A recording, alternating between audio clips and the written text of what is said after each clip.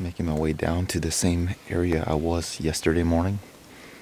This time, we got the 17 as well, so if we see squirrels again, like we did yesterday, they are all fair game. But yesterday there was a bunch of deer on this little bench right here, but today I haven't seen anything, so we're just gonna go down there and give it a shot.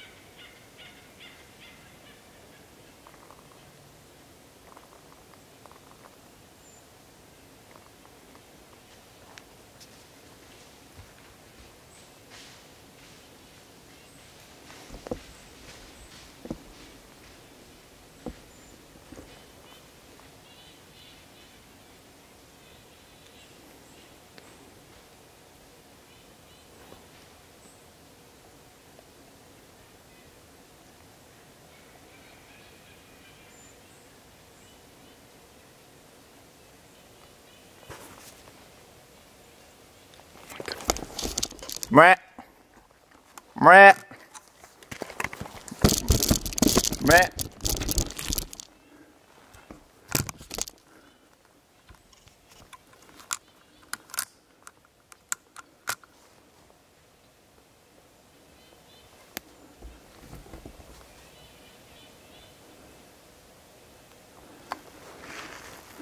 I just had a bug chasing 4 does. That was a 3x3. I don't know where they came from. Or I don't know where the bug came from. If it would have just stood for like 5 to 10 seconds, I could have got my shot. I almost tipped you guys over when I swung my gun over because my bipod hit the camera. But we're just gonna settle down. Who knows, they might come back. We know there's a bug headed that way, so anything can happen.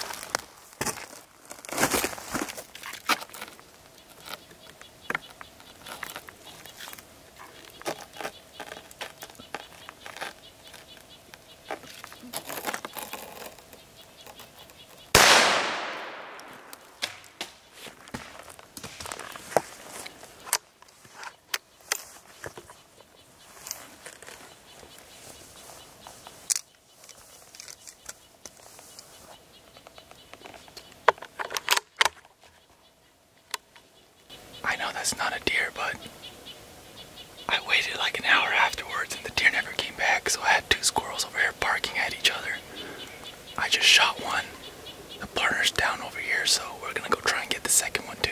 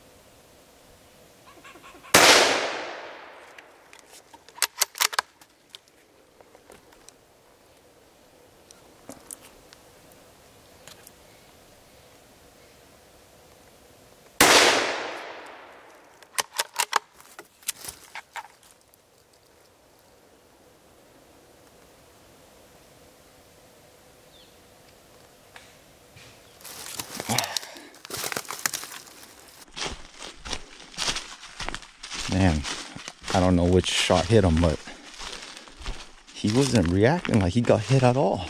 So I kept sending it.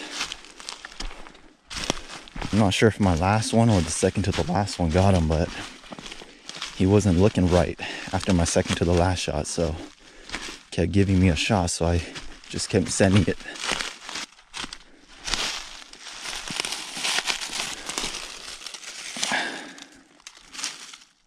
Like, come on, man. Like, that's as good as a shot can get, and he just took it like a champ.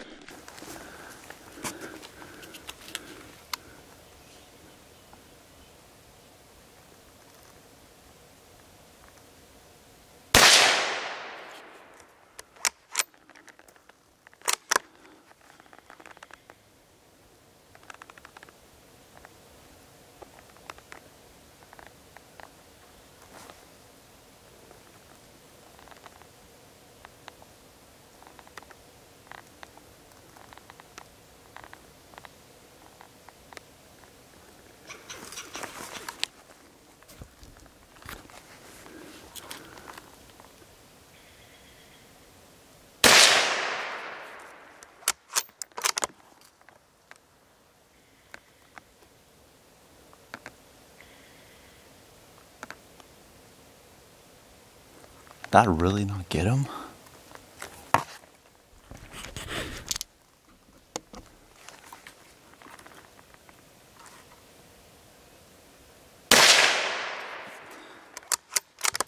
Got him that time.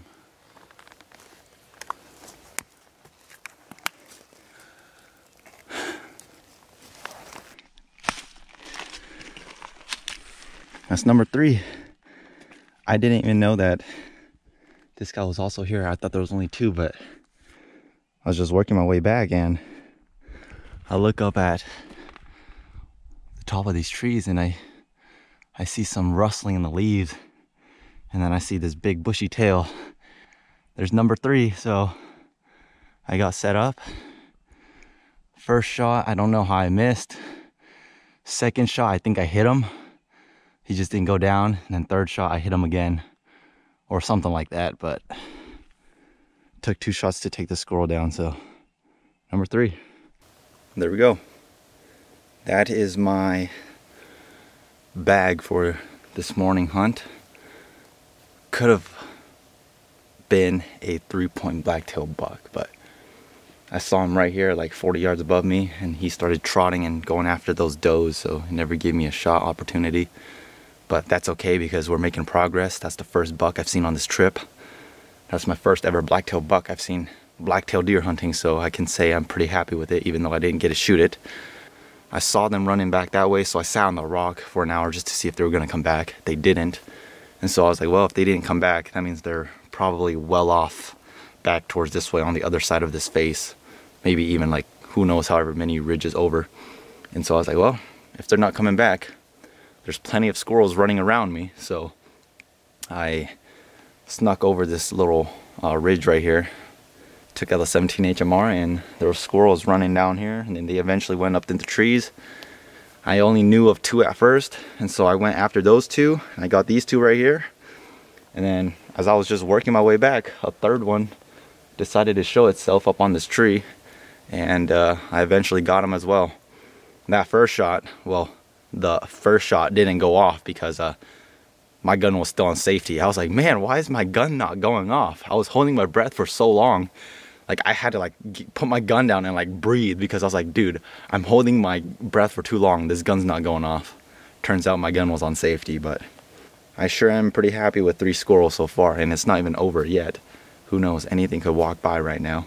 And so I should probably quiet down and just settle back in.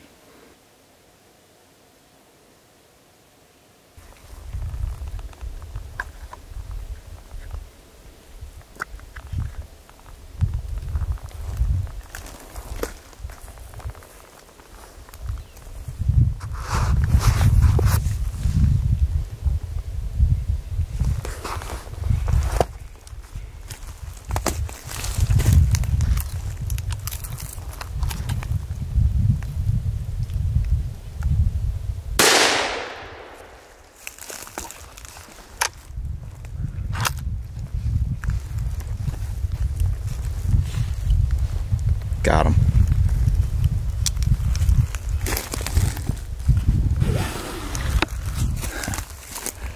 That tree right there, that's where I shot from. And he was right around somewhere right here. And I was looking around here, couldn't find him, but that's because he just rolled down a little bit. So we got him. That's a big squirrel. Yeah, that is a beast of a squirrel right there. Look how big that tail is. All the squirrels I've shot today are nice size, but this guy takes the cake. Just an absolute beefy dude.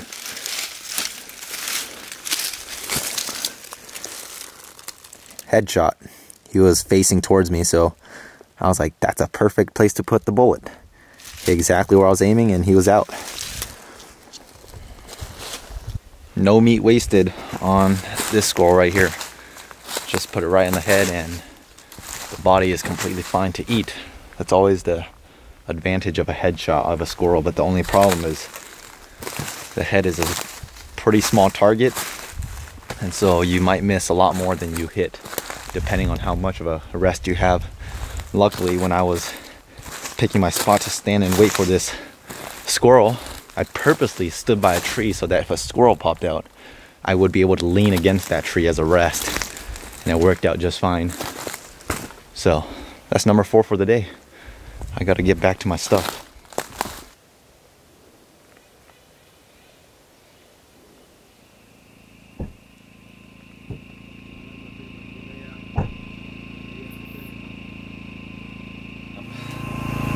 It's 7:45, and tonight we're eating pho. So there's our little table over here with all the pho ingredients. We got the bone broth boiling right here. So basically we're just gonna eat this and then hit the sack, and then we have tomorrow, Wednesday, Thursday, Friday, Saturday, 4 more days to try and get this done on a black-tailed buck.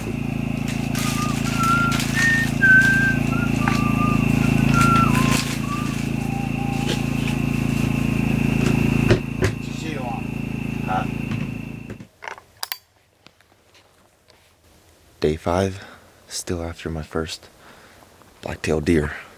My brother just dropped me off, and I'm gonna head back down into the same area where I saw that 3-point buck yesterday morning.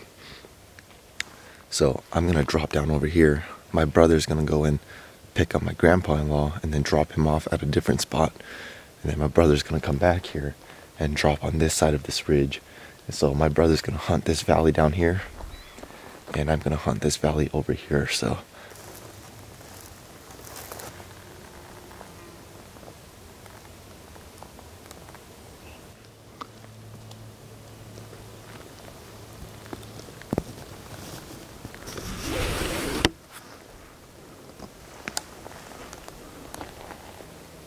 I think I just jumped 2 does. I didn't see the second one. I saw the first one. The first one was a doe.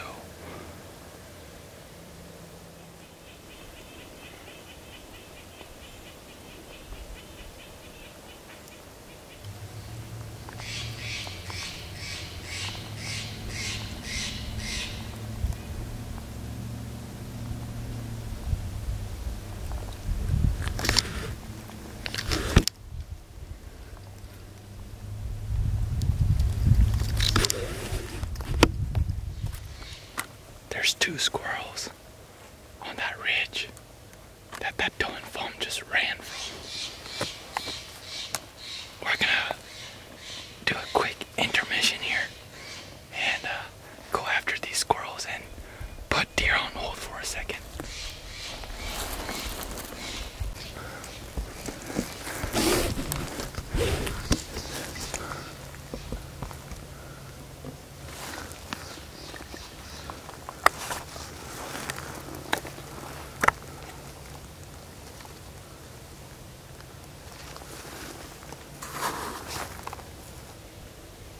I saw 2 of them.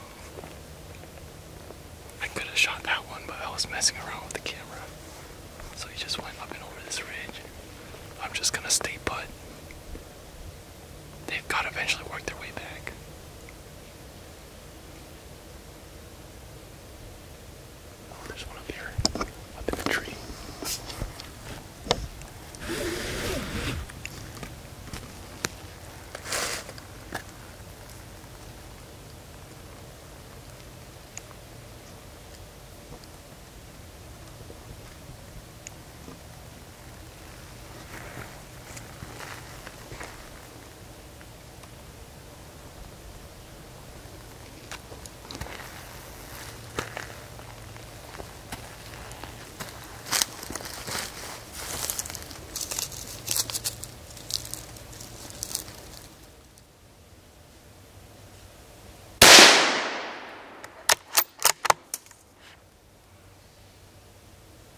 hit him.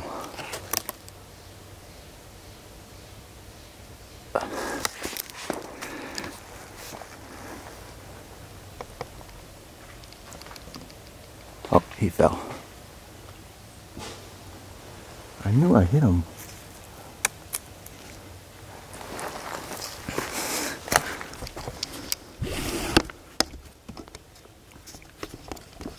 He was up in this tree when I shot him, and he fell down and... Come on. Is that not a perfect shot right there? He took it like a champ. Perfect shot right behind the shoulder. Nice bushy tail. That's a decent sized squirrel. I'll take him. I know there's 2 of them, so I'm gonna wait out for the partner. Man, these squirrels here are just champs, man. Like, that shot placement is money, and he just did not drop.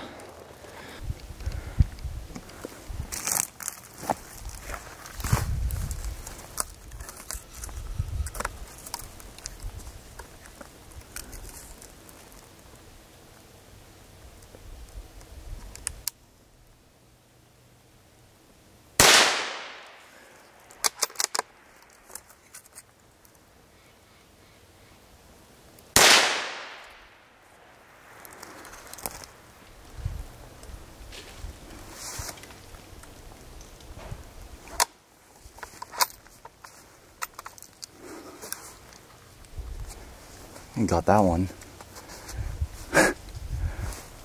He's a pretty small one. I got this guy. There's one down here, barking down here too. I'm gonna go pick this guy up. I just went and got this guy. Again, I said this guy was pretty small. I saw his size when he was climbing up the tree. He was pretty small. But he was looking at me. So I had a frontal and put it right in his chest and fell off the tree. But this guy has a partner down here barking, so we're gonna go find this guy too. Number 2, these little guys right here, they're the best eating.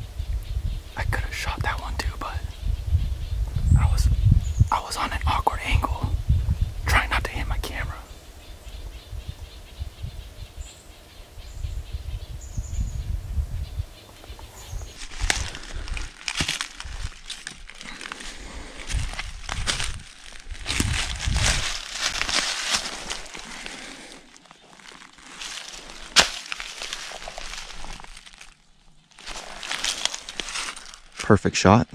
This is number 3. I just missed number 4 in these 2 trees right here.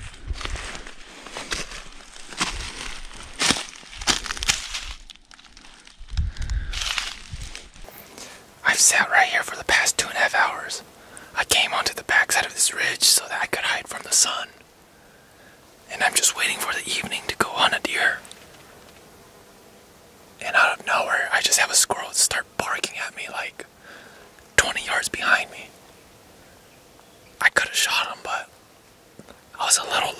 down, so I stood up, and then he got off the tree.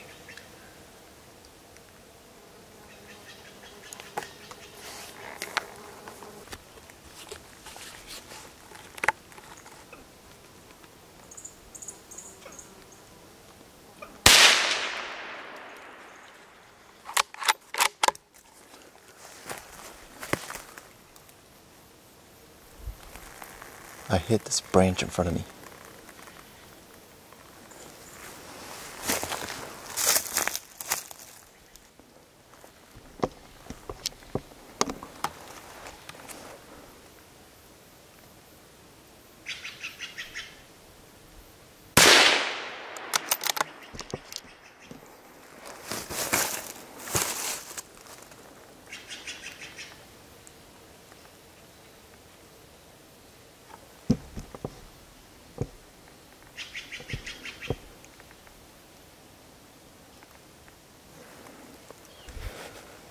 He's up in this tree.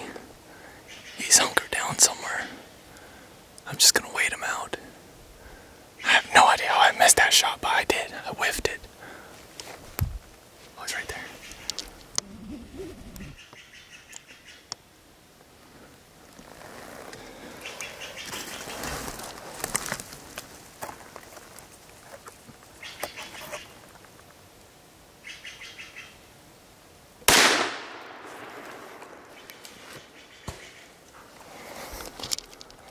These squirrels, they're smart.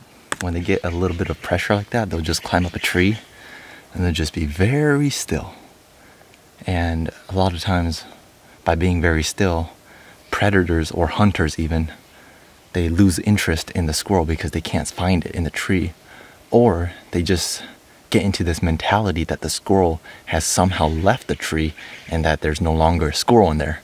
But this tree is so like spaced apart from all the other trees. I was like, there is no way this squirrel has escaped this tree. And so I was right there, and my second shot I was shooting off my knee, but then I moved like 10 yards closer to the tree that that squirrel was in, and I saw this big old tree. And if you have the opportunity to lean up against a tree like this and just shoot a squirrel, you increase your odds of not just squirrel hunting, but whatever you're hunting. If you're able to lean up against a tree like this, your stability is just next level as compared to like just, you know, hand holding it like this or just shooting off your knee. And so he popped right back out on a little tree limb. He was looking at me, and I was leaning against this tree, put the crosshair right around his chest right here, shot, and he just dropped right there. Look at that.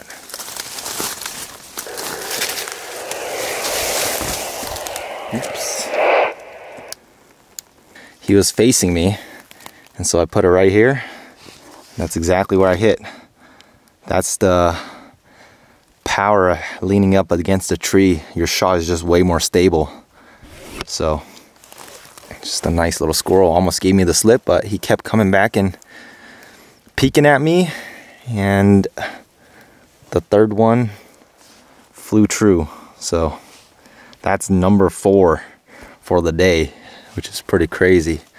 And it's perfect because it's almost prime time to go find a deer again. So I'm definitely getting my fair share of squirrel fun today. Just look how pretty that squirrel is. Nice bushy tail. But all right. Nice. Let's go and grab the 17 and then go back to where we're sitting and go eat.